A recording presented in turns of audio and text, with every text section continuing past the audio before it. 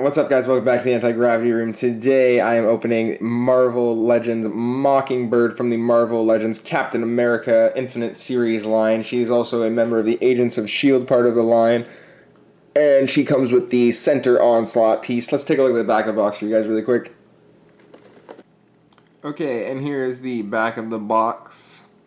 I've already read that blurb in a previous video. It's the same fucking thing. Just watch our other videos. Marvel Mockingbird and Sharon Carter on the back there.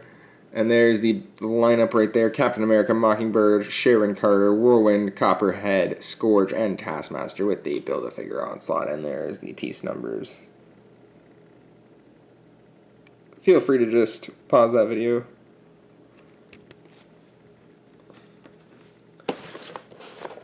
Let's get this thing cracked open. And there is Mockingbird, Marvel's Agents of S.H.I.E.L.D. right out of the box.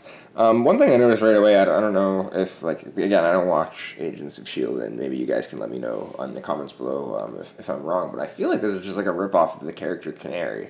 And I feel like Canary, I know the TV shows are both new, but I mean, I feel like Canary has been around for a lot longer. I've known about Canary in the comics for quite a long time, and I feel like this is the exact same fucking character. It's even got a weird fucking bird name, so I don't know who came first here. But anyways, let's take a closer look at the figure. It's okay. It's okay. Unlike all female characters, it took me about fucking a minute and a half to try and get her to stand up here for you guys. So I'm just going to grab her again. And it'll probably take me another 10 minutes to get her back on her feet afterwards. Okay, so we'll start here with the head articulation. None.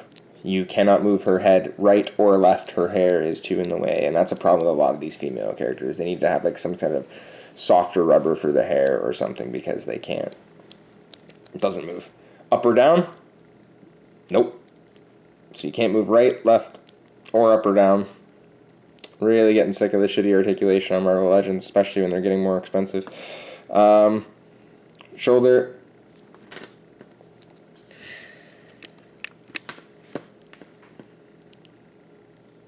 Okay, no bicep swivel, no elbows, forwards and backwards, which is nice. There is also a swivel on it, which there was not on Sharon Carter, which is nice. I don't know why they just didn't give her fucking these arms.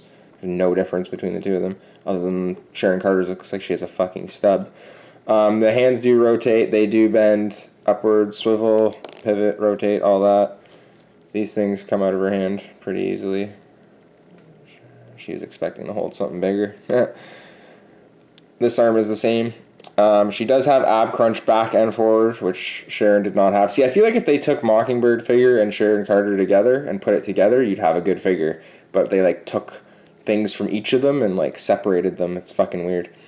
The legs, solid regular female legs. New sculpt at the bottom here, I believe, though, with the little belts and knee pads, which is kind of neat. She does have ankle pivot, but she does not have swivel on the leg. She has swivel on the upper leg, but not the bottom part of the leg. So that is the articulation for Mockingbird.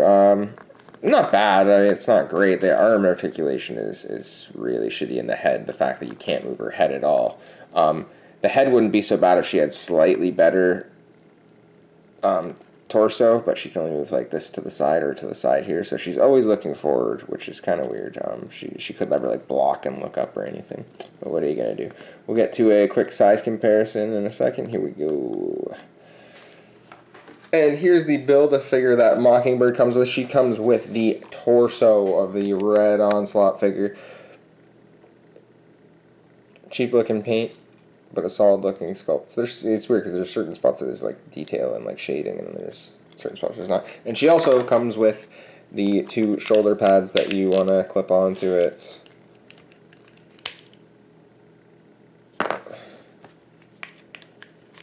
I guess I have to clip both of them on. There you go. They're on. And that is the torso piece.